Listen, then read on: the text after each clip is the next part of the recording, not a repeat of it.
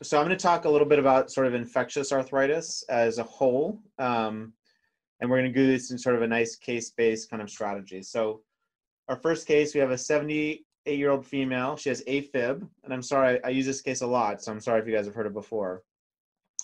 But she's admitted to the hospital with a right lower lobe pneumonia.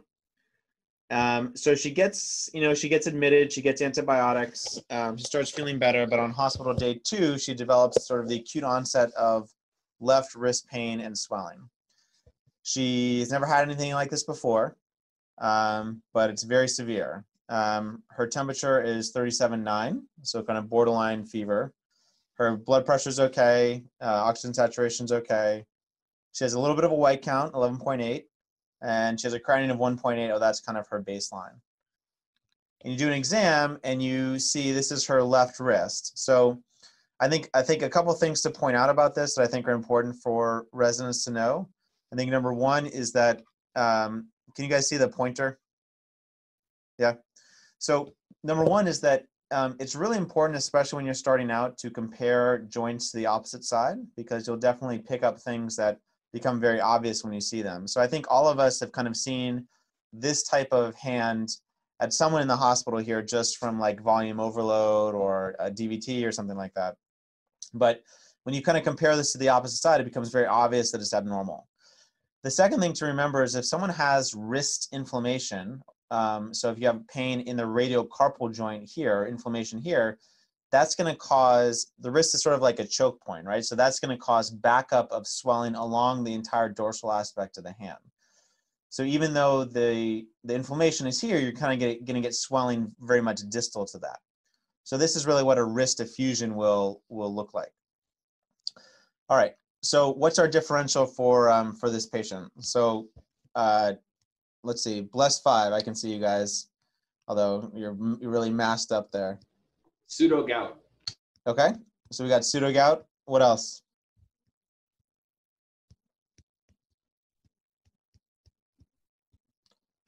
This is a talk on infectious arthritis. Septic arthritis. Okay, good. Anything else? Reactive arthritis from a previous infection. So why is it, you mean reactive arthritis from her current pneumonia? From like a previous infection, like concurrently. Yeah. Why is it probably not reactive arthritis? But I like where your head's at. I don't know. I'm sorry. It's all right. So reactive arthritis doesn't present sort of like in sort of this thunderclap presentation like she's presenting with, right? It's much more of a subacute, right? So I think you guys are right. I mean, our differential for sort of, you have the acute onset of like joint inflammation, your differential is actually quite small, right? Your differential is a crystalline arthropathy, you guys have noted, a septic arthropathy, right? So septic arthritis, or, you know, if you could have like a hematoma or something like that, like let's say that the, you know, she fell or something. So what is, what's sort of the next kind of, why did you guys at, who was that, bless 5? Why did you guys say pseudo gout? Like, why did that come out first? Just kind of commenting, you kind of led us, but basically the timing seems pretty acute in nature, monoarticular. Those were kind of the first things that came to mind. Why not gout? Maybe you would expect the classic presentation in the great toe or a joint that's more commonly involved, although I have seen it in the wrist like once or twice before. Yeah, no, you're 100% right. So gout can absolutely affect the wrist, but it almost never starts in the wrist, right? So it'd be very atypical to have your first attack of gout in the wrist. In contrast, right, pseudogout almost always starts in either the wrist or the knee. So this is a very good story for pseudogout. Why not, bless 5, is this a septic arthritis? Usually folks are pretty sick with septic joints. You did give us like a low grade 37.9 and a borderline leukocytosis, but if you had given me a 39 and a hypotension, I would have been very much more impressed. Okay, so what percentage of people with septic arthritis have a fever? I don't know off the top of my head. So it's actually only about 50%. So I think the teaching point that I want to make here is that you really can't differentiate a septic arthritis from like an acute crystalline arthropathy just based on peripheral signs alone. So both septic and crystalline arthropathies can give you a white count. They both can give you a fever. They certainly both will give you sky-high inflammatory markers, right? So there's no point in sending a CRP in this person because it's going to be through the roof. So there's really no peripheral signs that can really help differentiate them that well. I think in her, right, it would sort of, you know, if she comes in and she's getting antibiotics already for her pneumonia, it seems to strain credulity that she suddenly now has, and she's getting better from that point, that she suddenly now has a septic arthritis in some other, like a new infection, right? As opposed to a crystalline arthropathy, which often will occur in the setting of another illness. So I think you're right. I mean, I think that's why I think the point is that the picture is more consistent with a crystalline arthropathy, but you can't really differentiate those two just based on fever, white count, inflammatory markers, pain, right? So what do you have to do with this patient? Tap them. Exactly, right? So you have to do an aspiration. So I always tell people, and I'm sorry if I'm repeating myself, but if you ever have an answer on the mix app or the boards and it has anything to do with rheumatology, if one of the answer choices is aspiration, that is the correct answer, right? Because there's really no other diagnostic test we have, at least in rheum, that's as definitive, right? So if you do an aspiration and you see gout crystals, the patient has gout. If you see I do an aspiration and it grows something from the culture, the patient has a septic arthritis.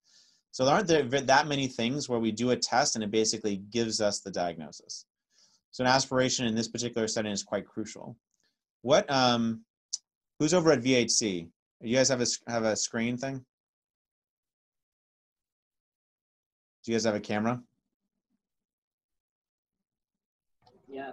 They do. Maybe sometimes you gotta, maybe have to turn it on.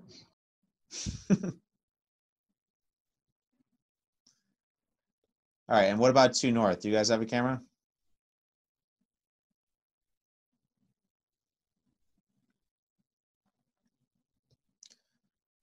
Sorry, our camera died and we got interrupted for a second. Okay. Okay. So this is an example. This is an example of what we call chondrocalcinosis. So this X-ray here. So this is basically showing evidence of calcium deposition in the menisci. So this is CPB deposition.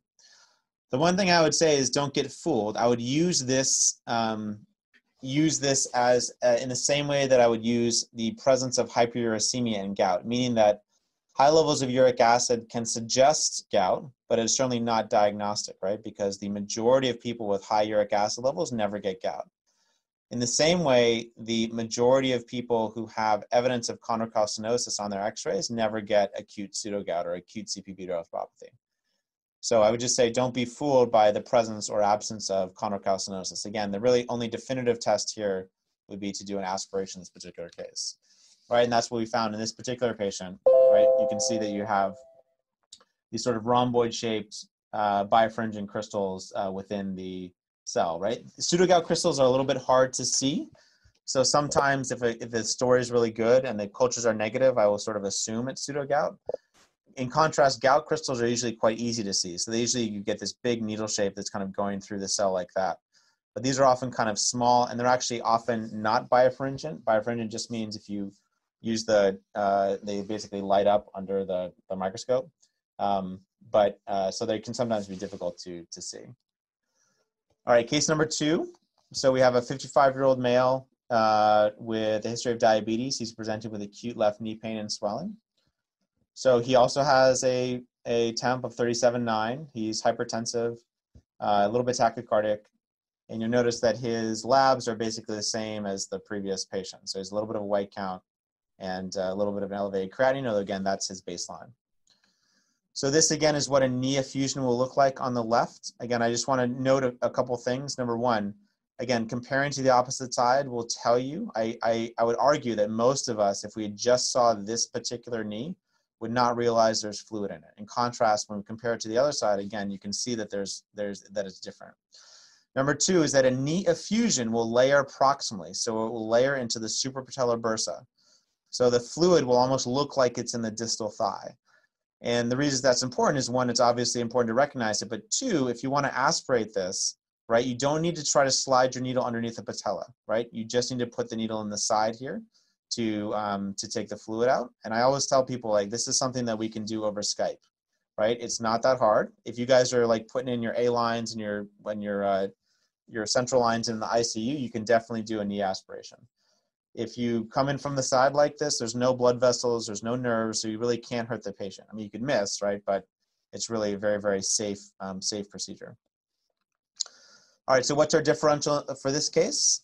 Just in our interest of time, again, the differential is the same, right? Again, acute monoarticular arthritis, right? Your differential is a crystal arthropathy, infectious, right? Or some sort of traumatic kind of event. And the additional workup, again, the answer is aspiration.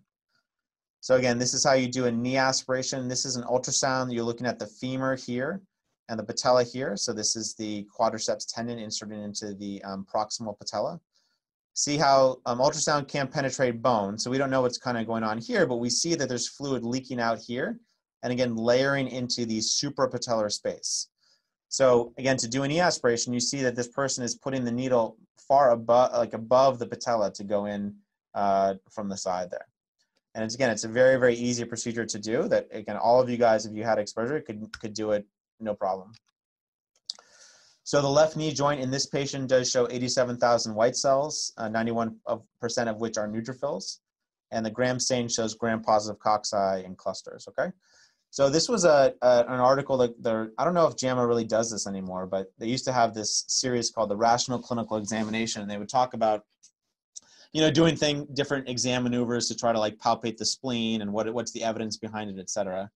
So this came out, I guess, almost about 15 years ago, but I think the important things to point out from this is that, again, the specificity for all these peripheral signs are basically less valuable than just flipping a coin.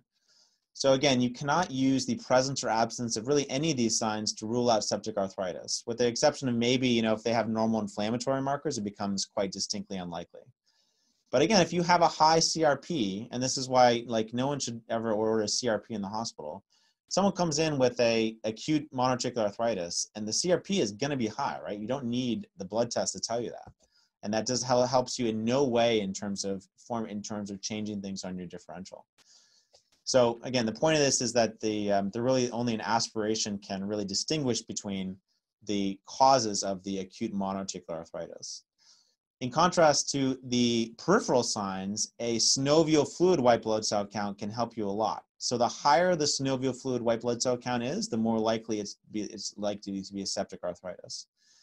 That being said, we have all had patients with gout who have a synovial white blood cell count of 60, 70,000. So again, you still have to send it for culture and do microscopy to look for the crystals. So the septic arthritis, exactly how often it is the cause of a monoarticular arthritis depends a lot on the setting in which you study it, right? So if you study it in a rheumatology clinic, right, the prevalence is going to be low. Whereas if you study it in, you know, an orthopedic clinic, the prevalence is going to be higher. But in general, I would say, in general, the most that I see is it's much less common than crystal arthropathies as a cause of a monoarticular arthritis. But again, if you talk to, you know, Will Postma or something like that, he would say he might have a different opinion. The knee is the most common site, but really any site can be infected by septic arthritis, including the pubic symphysis. So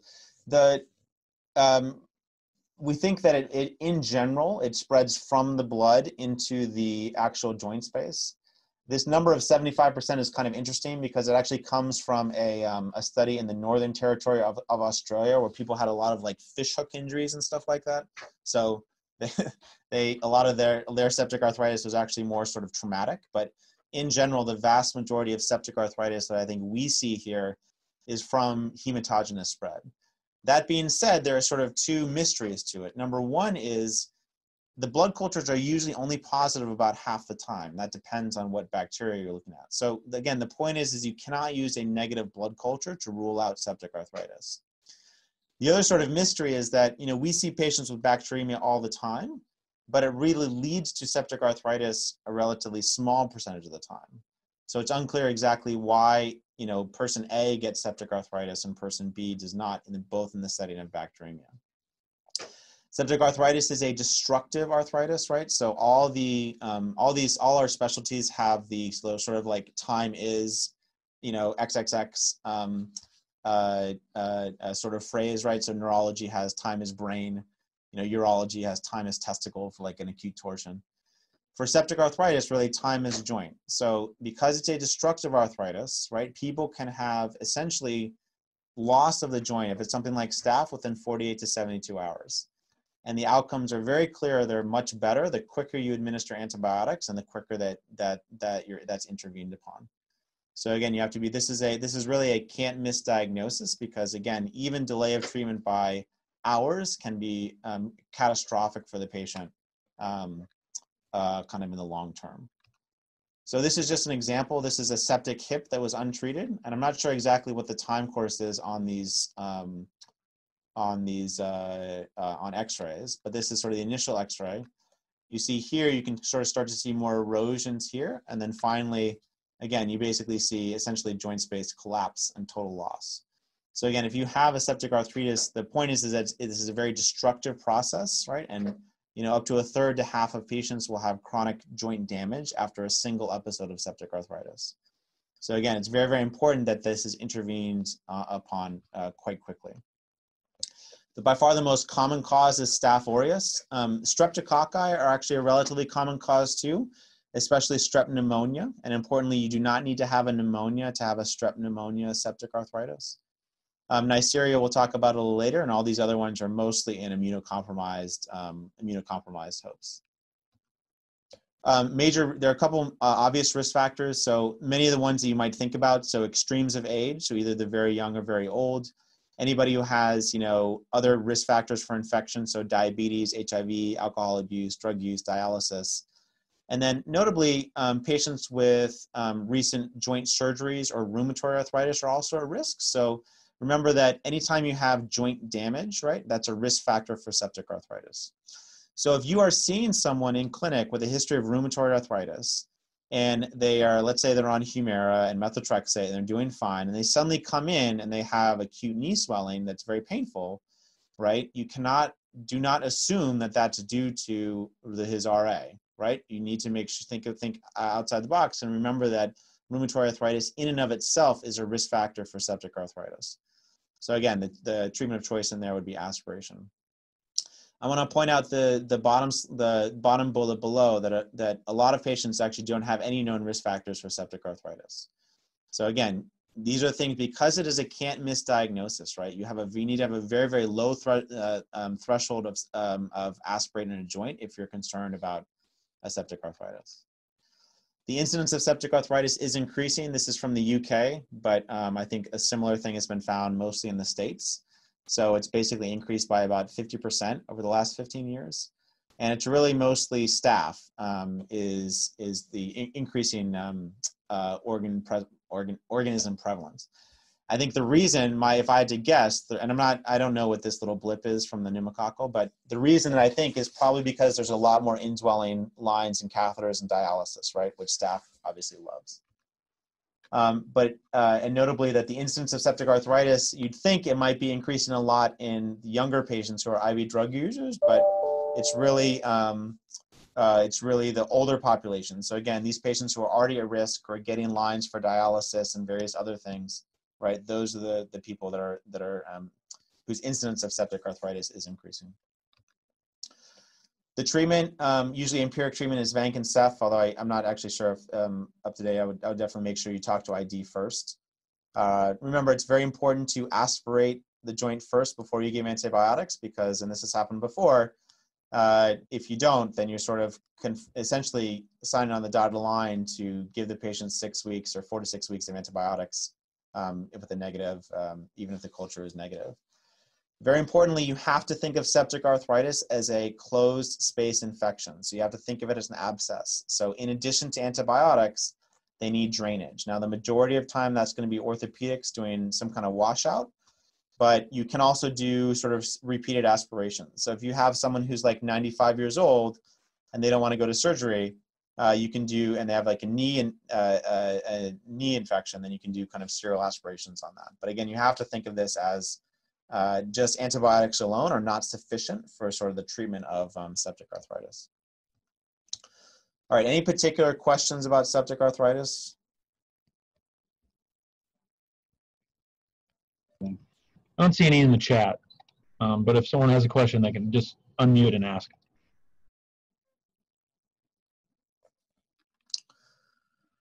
All right, so let's move on. So this is case 3. So we have a 63-year-old female. She has newly diagnosed acute myelogenous leukemia, and she's now coming in with the acute onset of left hip pain. So she's in the hospital. She's developed this.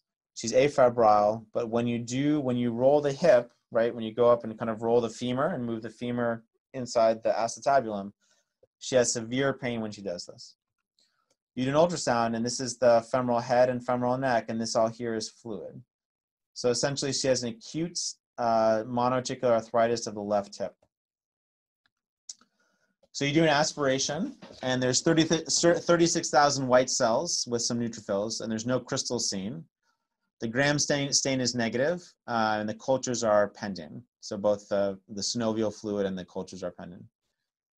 So what would be the next appropriate step in this particular case? So you could send some rheumatoology serologies. You check an x-ray of the sacroiliac joints in case this is a spondy. You start antibiotics. You start prednisone. You do an intra-articular injection of depomedrol, or you do pain control and await cultures. What do people think?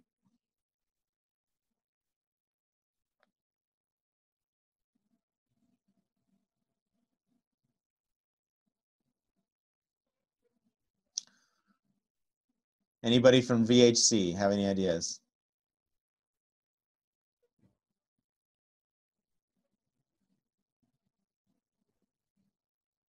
We have one vote for antibiotics and one vote for x-rays on +5. Okay.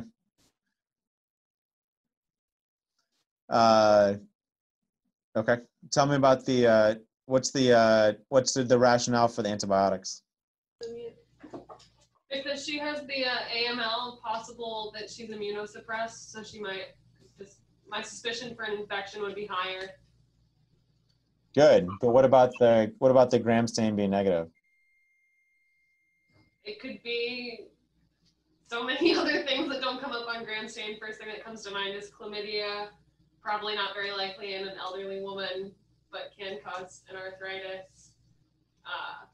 I'm sure there's other things that aren't coming to mind right now too. So good. I like where it has that. Just as an aside, chlamydia seems to be an uncommon cause of a septic arthritis, right? So chlamydia can cause a reactive arthritis. In contrast, gonorrhea, right, which we'll talk about, can cause a true septic arthritis. But I like where your head's at. So yeah, you guys are absolutely right. So again, think about who the patient is, right? So we have an acute monoarticular arthritis in someone who's severely immunosuppressed from the AML. The consequences of missing that diagnosis are catastrophic for her joint. And a gram stain is certainly not 100% sensitive depending on their organism. It's probably pretty good for staph, but remember, she's at risk for all kinds of atypical stuff that are probably less commonly seen on the gram stain. So the right answer in this particular case is to start antibiotics empirically while you await the cultures. So again, I think the teaching point, again, remember, is that the septic arthritis is destructive. So, you're never going to be faulted for starting antibiotics after you do the aspiration if you have any sort of concern in that particular case. All right, so case number 4. We have a 28-year-old male presenting with 3 weeks of migrating arthralgias and fevers. So he's had a fever kind of basically every day, maybe twice a day. Relatively low grade, but like between 38 and 39. And sort of at the time, he sort of has pain in the ankle and it's warm, and then that'll last for a day or two, and then it'll bounce over to like the right wrist, and that'll last for a couple days, and then it'll bounce over to the knee and then the other ankle and stuff. When you do your exam, you see that he has sort of warm joints, but there aren't kind of like dramatically large effusions, but again, he is febrile in this particular case. So let's talk about the differential for this guy. So if I saw him, right? So again, if I'm thinking about infections, right? I noticed that there's sort of a migratory component to his to his symptoms, which often implies to me kind of immune complex formation. So I would think about, so it would be unlikely that this would be like a staph, like a true, like a staph would like seed a joint and then leave the joint and then jump over to another joint, for example. But something like, secondary Lyme, right, could do something like this. Gonococcal infection could conceivably do something like this. In terms of more rheumatic stuff, serum sickness could do this, right? So if he had like new exposure to Bactrim or something like that, that could do this. And in terms of rheumatology, maybe like a small vessel vasculitis, like an ANCA-associated or even lupus, could conceivably do something like this. Again, you're sort of immune. But if you look at this guy, this is a real case I had in fellowship. He has a very large sort of tooth abscess here. In that particular case, you notice that he has splinter hemorrhages. So you see these kind of linear red streaks that are occurring in the dermis, like below the nail fold. You can see Osler's nodes on him here. So remember, O stands for Osler and ouch. So these are kind of painful. In contrast, these sort of Janeway lesions here are not painful, but these hyperpigmented lesions on the palms and soles, right? And always in the differential for syphilis, for example. Now, this was a study from France looking at something like a really large percentage of patients with infective endocarditis, something like 500 patients. And they found that about 10% of those patients ended up having some sort of skin finding associated with infective endocarditis. And interestingly, Janeway and Osler's lesions were relatively uncommon, but what was the most common, and this was, I think, about 8 to 9%, was purpura. So this is just an example from that paper of someone who came in with infective endocarditis and had purpura secondary to that. So there are a lot of different skin lesions that you can get in infective endocarditis. But infective endocarditis can present with sort of immune complex formation, actually glomerulonephritis, as well as sort of these bouncing around kind of migratory joint pains. And this guy this is actually a real patient I had from fellowship. He ended up having group A strep bacteremia. All right, case number 5. So we have a 28-year-old female. She's come into the ED for fatigue and joint pain for the last week. This is sort of a little bit similar. She's having knee and ankle and elbow pain. It's very hard to walk because of the pain. It's like there's very warm and swelling that you can pick up on exam. And she's febrile. She's 38.4. So this is what her sort of joints look like. Again, similar to the knee, an elbow effusion is going to layer kind of more proximally. So how might, just on your exam, you do a quick maneuver to help differentiate an olecranon bursitis from a elbow effusion? Any ideas? Because both can kind of present with sort of swelling back there. I think they end up looking a little bit different, but what could you do on your exam to be confident that you're dealing with an elbow effusion and not an olecranon bursitis?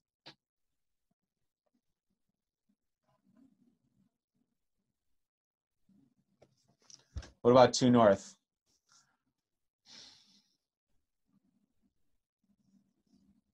I'm not sure. I'm thinking about it, but I'm not sure actually. Is that David? Yeah. All right. So where is the olecranon bursa? Is that in the joint or out of the joint? It's technically out of the joint, right? Exactly, right? So it's not in the joint. So if you have an olecranon bursitis, your elbow looks swollen, but you're able to do this all day long, right? Because again, the swelling is not inside the joint itself. In contrast, if you have an elbow joint effusion, you're holding it like this, and this is extremely painful. Similarly, you can, sorry, I'm going to try to do the camera here, but if you rotate your radial head like this, right, that's going to be really painful. You can kind of feel that on your elbow when you're doing that there. So that's a good way just on your exam to tell. And then on the bottom right here, that's someone with an ankle effusion. Now I would argue that it's almost impossible to tell whether someone has a true ankle effusion, meaning fluid in the tibio-talar joint, or if it's just venous stasis based on just looking at it. It's basically impossible. Now, if you have an ankle effusion, again, you doing dorsine plantar flexion, right, is going to be very painful. But sometimes people with a lot of fluid, like subcutaneous fluid from venous stasis, that can also be painful too. So that's why I'm a big fan of musculoskeletal ultrasound. And if any of you guys have worked with me in clinic, this is what we do a lot. But you can see that the ultrasound can help pick up the presence of fluid, which can be hard to tell just on your physical exam, especially in the ankle. So you can see where the probe is put here. This is the tibia. This is the talus, right? So the tibia is obviously in the shin. And you can see this black thing here is a tibio-talar effusion. So if you want to aspirate that, you can kind of put your needle in sort of straight like that. You have to avoid the dorsalis pedis artery, obviously. In the elbow, right, this is actually, again, the fluid is kind of layering proximally. This is actually the humerus, and there's fluid in here. So again, that's why I kind of like ultrasound. So you do an ultrasound on this particular patient, and she is kind of very, you see fluid in both these places. So again, let's think about our differential for her. So, you know, again, I think we have to think about, I would definitely leave like endocarditis in the differential. Though again, it would be uncommon to cause like a true effusion, like a large effusion from sort of an immune complex mediated, you know, migratory arthralgias. You know, I would think about, again, a polyarticular septic arthritis would be a consideration in this particular case. So I think definitely doing blood cultures and aspirating would be very, very important. You know, disseminated gonococcal infection, again, would be on your differential for her. Again, a serum sickness would be on your differential for her. Any other ideas, anybody?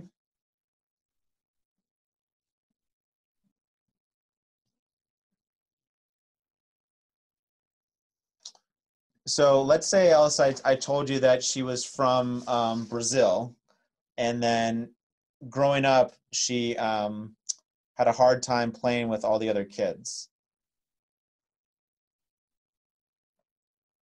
We had a vote for Chagas disease on +5. Chagas.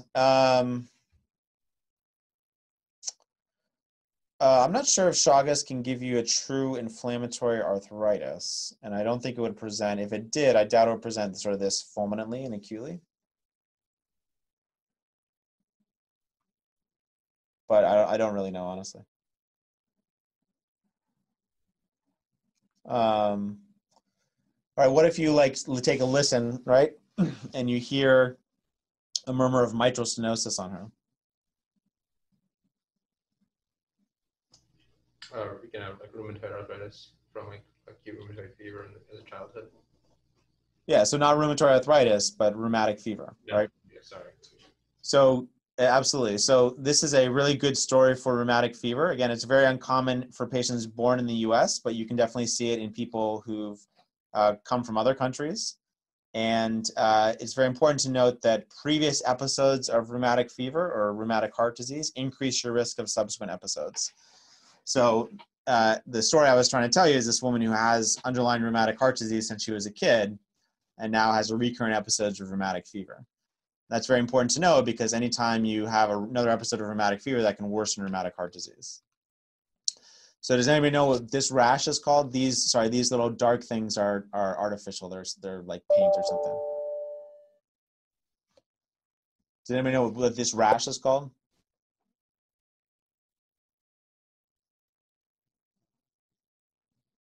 Erythema migrans. Close. That would be for Lyme. Is it erythema multiforme?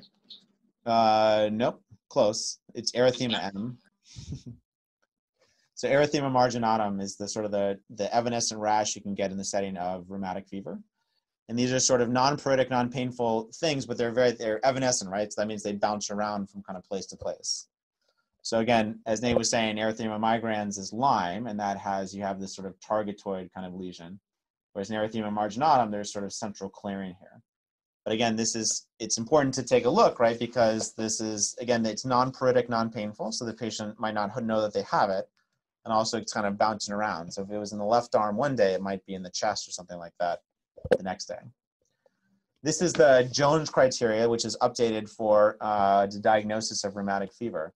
I think the most important thing apart this criteria is the bottom part, right? So you need to show that they had evidence of a recent group A strep infection. And very importantly, right, it's an immune reaction to group A strep. So meaning that the symptoms will start, 2 to 3 weeks after the initial infection. So throat cultures, right, are negative 75 to 80% of the time in the setting of group A strep. So that's why you really need these serologic testing to kind of make the diagnosis. A lot of people, especially kids, won't actually even remember that they had a throat infection. So again, the absence of a throat infection and the absence of active group A strep in the throat is not enough to rule out the diagnosis. You need to do these serologic testing. But again, that's really the most important point to think of, is that you have to show evidence that they did have a group A strep infection kind of recently. The incidence of rheumatic fever has declined dramatically. So this is from, I think, Chicago, but basically looking at really over a 15-year period. And they think it's probably not just because of the use of antibiotics. They actually think that the strain of strep, there's been changes in sort of the underlying strain of strep that makes it sort of less kind of arthritogenic. So it's very uncommon for people born in the US, but again, much more common and a major cause of valvular heart disease around the world. I think, and I may be misquoting myself. Travis, are you going into cardiology? Change to primary care, sir. Oh, okay, never mind. Okay, well, anyway, I think that, as I recall, something like 200,000 people, I think, will die every year of rheumatic heart disease, I think. So it's a very, very common, it's a very, very unfortunate problem around the world. All right, so case 6. So 19-year-old female college student presents with 3 days of fever and migratory polyarthralgias. So again, she's never had any kind of joint pain like this before, but she's also having sort of pain in her ankles, in her wrists. She's febrile. The joints are warm, although you're not sure if you actually see any fluid or not. And kind of interestingly, when you kind of passively flex and extend her finger, she has a lot of pain when you do that. Then you note here on her exam that you see these kind of purpuric macules and papules on the extremities. So this is a case, as everyone knows, I always give this away when I put a college student, right? Because anytime you put a college student down, they're like always up to no good. But there was a case in the New England Journal maybe a couple years ago of someone who was in their 50s who came in with disseminated gonococcal infection. But it's relatively uncommon. Again, about 1% of patients with any kind of Neisseria primary infection will have sort of spread. I think it's very important to know that the initial infection can be asymptomatic, especially in women. So even if they're not having, urethritis, right, you still have to, if this is in your differential, you cannot rule out this given the absence of sort of primary mucosal infection symptoms. So basically, to make the diagnosis, right, you have to have a compatible clinical presentation and find gonorrhea on them somewhere, right? So you have to do the urine, swab, the throat, anus, basically anywhere they could have a primary infection. There are both sort of patient-specific and strain-specific risk factors for the ability of any particular gonorrhea infection to disseminate. I want to highlight complement deficiencies. So about 10 to 15% of patients who do have disseminated gonococcal infection will have an underlying complement deficiency.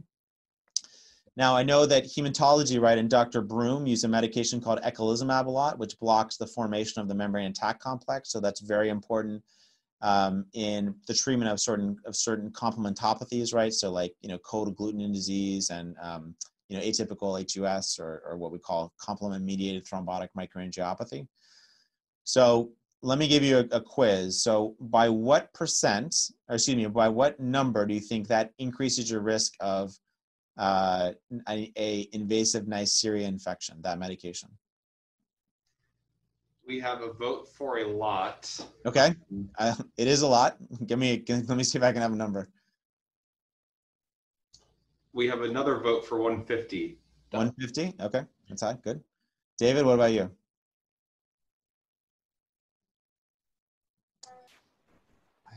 I would say, I don't know, 40 to 50%. 40 to 50 times or 40 to 50%? The higher risk, 40 to 50%, I would say. So like by 1.4 times. Yep. Okay. What about you, Nate? I don't even have a guess.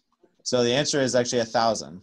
Okay. So if you're going to put someone on eculizumab or Soliris, right, you need to make sure that they've been vaccinated as much as you can for any of the Neisseria, any of the Neisseria meningitis infections. Unfortunately, the vaccine does not cover all strains, right? So your risk is still increased. Now, again, overall, it's still low, but the increased risk is still quite dramatic with eculizumab. So there's sort of two kind of forms that disseminated gonococcal infection can take. One is kind of a more classic on the right here, more classic like septic arthritis. So they come in with a knee effusion. The sort of other form, with what they call kind of the more bacteremic form, will present with sort of more polyarticular disease, tenosynovitis. So when I was talking about how the patient had pain when I was moving her finger, that was inflammation of the tendon sheath, and I'll show you a picture of that in a second, as well as dermatitis. So there's like purpuric lesions and fevers. So there's kind of these kind of two phenotypes that people can get with disseminated gonococcal infection. This again is just a shot of some of the lesions that you can see. I could definitely see something like this coming up on your in training or your boards, right? If someone comes in with, a suggestion of a septic arthritis, they see this here, and the answer is, swab for gonorrhea or something like that. Again, when I say tenosynovitis, this is what I mean. So this is a tendon, and this is the tendon sheath around it. So if you had like a de Courveyne's tenosynovitis, right? So if you had pain at the first compartment tendons because of overuse, right? So the classic thing, remember, is like the young mother, right, that's picking up their baby. But also we call it texting thumb now, right? Because a lot of people will get it when they're doing their texting. This is what it might look like, right? So you do see some fluid in the tendon sheath. In contrast, if it's part of like disseminated gonococcal infection, this is what it might look like something like this or something like this. So kind of a very severe sort of tenosynovitis. Again, inflammation in the tendon sheath itself is very characteristic of a disseminated gonococcal infection. And again, that's what I was trying to get when I was saying she just had pain when I was passively moving her finger like this, because that was irritating the flexor tendon, right, that runs up all the way up the hand and inserts into the PIP and DIP here. Now, gonorrhea was very common in the 70s, right, as anybody who's seen like Dazed and Confused, right, might realize, but it actually is upswinging now recently, and a lot of this is driven by men who have sex with men. The resistance of gonorrhea is a big problem. So I apologize, I don't have the most up-to-date slide here, but just know that they used to treat it with like Cipro and stuff like that, and now it's not anymore. So most people with disseminated gonococcal, well, anybody with disseminated gonococcal infection will need IV antibiotics. And again, the diagnosis is challenging, right? Because you can't really test for gonorrhea on a normal. You need a medium to grow it in, which means you need a special tube to test it in. Because if you swab a throat in someone with gonorrhea and you're using a normal tube and a normal medium, it's going to look like this, because we all have a lot of bacteria, right, in our throat. So it's going to be hard for them to identify the presence of gonorrhea there. In contrast, you need to do a swab on a special medium and put it on this Thayer-Martin medium agar, which will inhibit the growth of other things and allow you to see gonorrhea. So again, the point is that you have to be thinking about the diagnosis before you test for the cultures, because again, you will need a special tube to send it in. Obviously, you can check the urine.